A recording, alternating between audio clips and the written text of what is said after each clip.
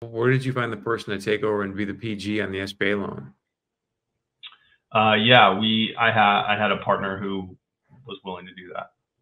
Did you already have him in your back pocket, or you told the seller, yes, hey, I'll do this, and then you wouldn't go find one? Or I had that person.